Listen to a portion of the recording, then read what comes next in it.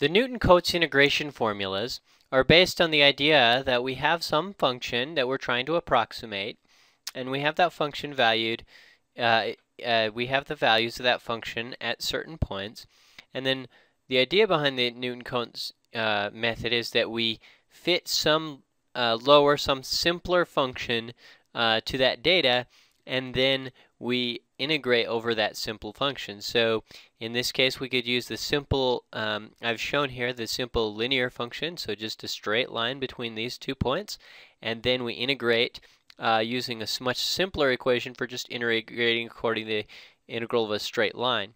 I've shown that here as well. I will explain the difference between these two in a second. The same thing we can do then with 3 points. If we had 3 data points, 1, 2, 3, we could fit then a quadratic to this data, and then we could integrate that quadratic, so taking the integral of that quadratic, because that's simpler, and then it's much simpler than doing it for the underlying function. We could also do the same thing for a cubic function. Where we have 4 data points, and we fit our curve to the 4 data points with a cubic polynomial, and then we just integrate that cubic polynomial. All right, so this is the idea behind the Newton-Cotes integration formulas, and in particular then we have 2 methods. We have the open methods, so and the closed methods. So the open integration formulas, and then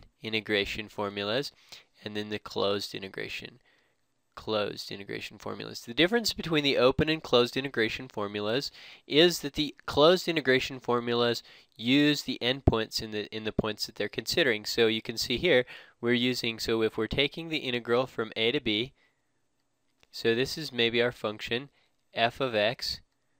So we're taking the integral from, or approximating rather, the integral from a to b of f of x dx.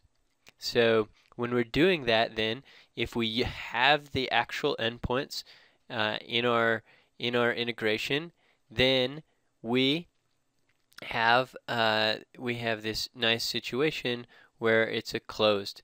Now, if we don't have the endpoints, then it's open integration, and you can see a couple things here. Sometimes open integration can be more accurate. The problem with open integration, though, is just like extrapolation, we're much more uncertain of what happens to the function beyond these values.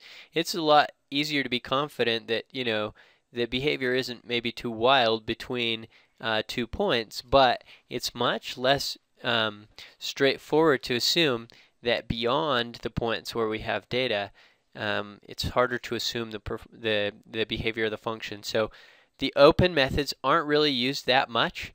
And so we're going to focus a lot more on the closed formulas. This formula here, we call where we find the integral of this trapezoid. You can see that it forms the trapezoid. We call this the trapezoid rule. Okay, and we'll derive these a little bit later, or at least show a little bit more detail there. Then we have the trapezoid rule. In this case, we're using 3 points. That's called Simpsons 1/3 rule. Again, this is on this side where we're doing closed, and the other stipulation is that all these data points have to be evenly spaced. So this is a stipulation for the Newton-Cotes integration formulas, and we'll see that when we derive them. But then the last one's called the Simpsons 1/3 rule. Then if we're doing 4 points, this is called Simpsons 3/8 rule. And we can go on and use more points if we want, but the higher order ones, the fourth order one is called Boole's rule. And then it goes on, but we're not going to go on beyond that. And then again, as I said, we're going to focus then on these closed, these simpler, well, not necessarily simpler, but more the closed integration formulas then. But be aware, and we'll just display them briefly, that the open integration formulas exist as well.